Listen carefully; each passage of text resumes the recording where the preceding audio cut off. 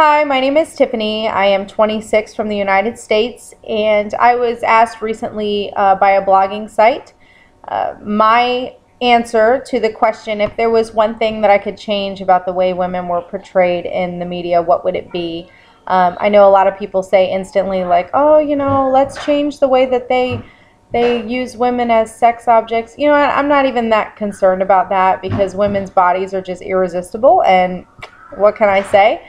But the part that bothers me the most is that women are treated as helpless individuals, that they are just looked at as victims. Oh, that poor woman. You know what? That is not the case. I'm not saying don't treat them like ladies, okay? Chivalry is not dead by any means. Opening doors and treating them like ladies, absolutely do that, but because you understand how strong they are and how much they deserve to be treated that way, not because they're helpless.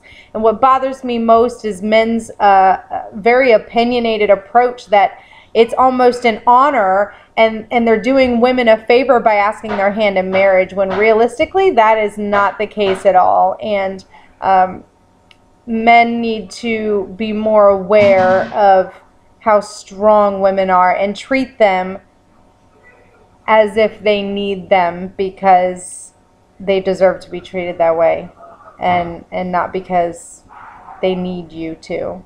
It's just because you should.